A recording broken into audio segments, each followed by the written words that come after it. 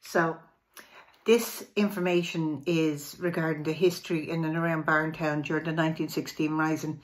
So one of my neighbours, on telling him that my grandfather was in the 1916 Rising in Dublin, he then said that his grandfather was in the 1916 Rising in Wexford in Barntown.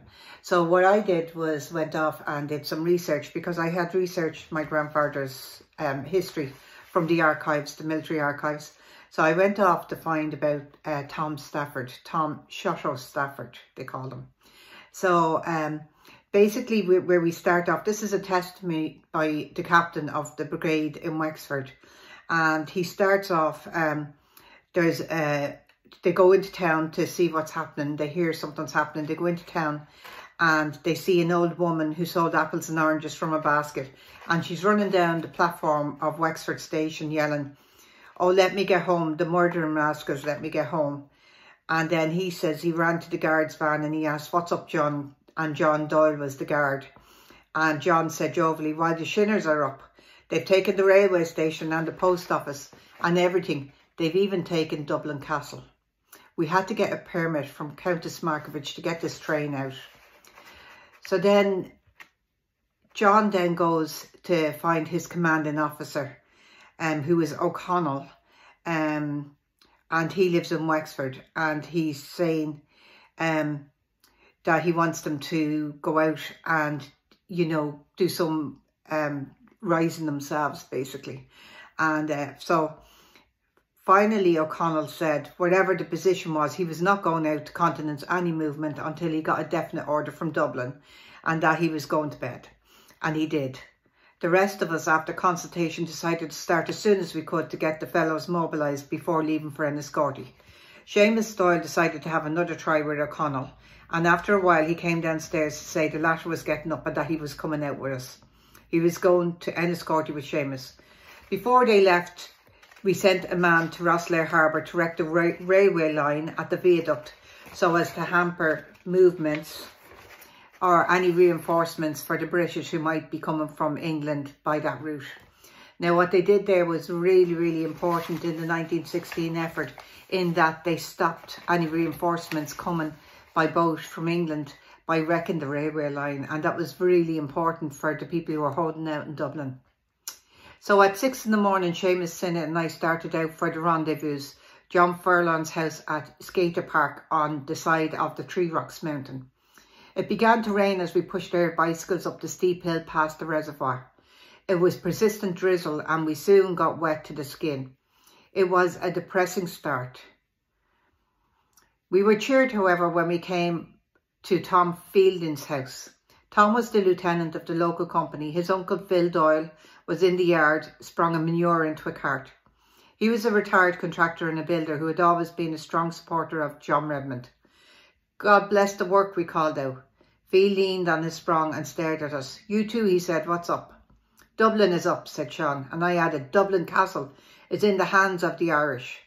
"The Lord be praised," said Phil, taking off his hat. He turned to the house and called, Tom, come out, get your gun and come out." Tom came running out and we had to tell him again. He shouted in delight and Sean told him we were on our way to John Furlong's house. So they were mounting their bicycles and Phil Doyle called out, "Turn-ons, you're not going like that. Come in and have something." "We haven't time," said Sean. "Well, the blessings of God be on you," called Phil, who had forgotten all about the parliamentary party. When the little mountain road brought us to the main road, the Duncannon line, neither of us knew whether John Furlong's house lay to the right or the left. We saw a young lad of about 12 outside the labourer's cottage and asked him where John Furlong lived. He said he did not know. This was unbelievable, for we knew the house must be only 300 or 400 yards away. "Do you know anybody by the name of Furlong around here?" asked Sean. "Not at all. There are Furlongs across the other side of the mountain in Barntown." We mounted our bicycles and rode off, but we'd not gone 20 yards when the boy hailed us. We dismounted and he ran up to us. "You wouldn't be Captain Sinnott," he said to Sean. "Yes, that's who I am." "Ah, now I know," said the lad with a wide grin.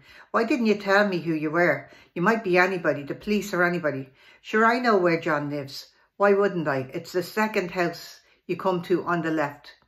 We thanked the boy and rode on, and we entered Furlong's haggard, and we saw John and his mother in the kitchen. John came to the door and his mother peered over the shoulder. "Hello, boys," said John. Sean jerked his head, beckoning him. "I want a word with you, John," he says. "Come on in," said John. "Sure, you can shout loud anything you want in here." He grinned broadly and asked, "Are we going out?" "We are," replied Sean. "I thought so by the look of you," said John cheerfully. His mother felt our clothes. "Glory be to God," she said. "The creatures are drowned. Take off your wet clothes and dry them by the fire there." There was a blasting fire of first branches. The old woman went out. "So, are yous going out?" "Thanks be to God, I live to see this day." This old woman had 3 sons. All of them were going out to risk their lives or liberty in what had for ages been a furlong cause. And her own words were, "Thanks be to God, I live to see this day." In my own experience in 1916, I encountered hundreds of women whose men, husbands or sons, brothers and lovers were involved. And with 1 or 2 exceptions, no woman tried to hold their man back. This is a different picture from that of the querulous, weeping women one sees depicted in the story stage and screen version of the various risings. I suppose there is more dramatic value in the picture of the man going out despite the wails of his adoring wife or sweetheart. Miss Furlong gave us dry socks and we dried ourselves piecemeal at the roaring fire and ate a hearty breakfast. After a while the lads began to drop in, and one of the first was the boy we had encountered on the road. He proudly carried a huge fowling piece on his shoulder.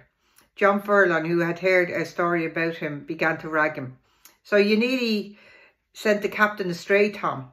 "Indeed, and I didn't," said the boy, sitting down at the fire and holding the gun between his knees. "I was only gauging them. How did I know that they might be peelers coming for you?" "And what are you going to do with that big gun?" "Ah, Johnny," protested, "you know well enough. Didn't you promise me that when we were going out you'd give me a carbon for the folding piece?" "You know well enough you did. But you told me you were going out." The boy's face fell. "Sorry, it's but who told you were going out?" And the boy's face fell. "Didn't say we're not going out. And if we were itself, you're too young to come along with us." "I'm not. I'm 13.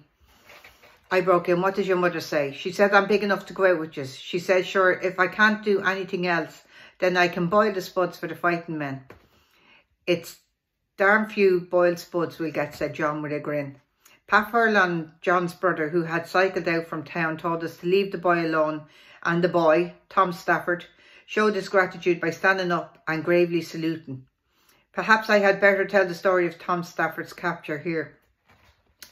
After the rising, when we had surrendered, the police carried out a very thorough drive in the neighbourhood of the Three Rocks Mountains. They were searching for the arms which they believed had been hidden there. During the raid, Tom Stafford was taken outside his mother's house by 2 policemen and told he would have to divulge the whereabouts of the arms.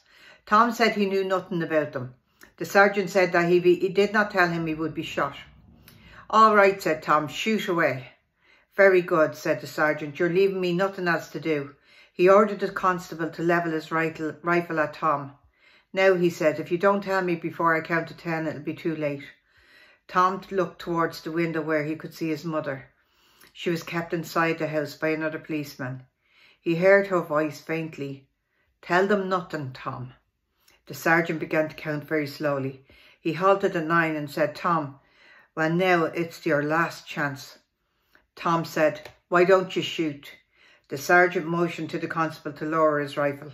"It's no use," he said. When the police had gone, Tom's mother took him in her arms. She was crying. "Were you afraid they would kill me, mother?" "I was," she replied, "but I was more afraid you might tell." "Much chance of that," said Tom. So that's Tom Stafford of Fort Mountain, and that's some of the testimony of his escapades during the 1916 rising. So, and there's lots of familiar names in there as well. So I just thought it was really interesting for anybody who likes history, and they might actually like listening to that. Thank you.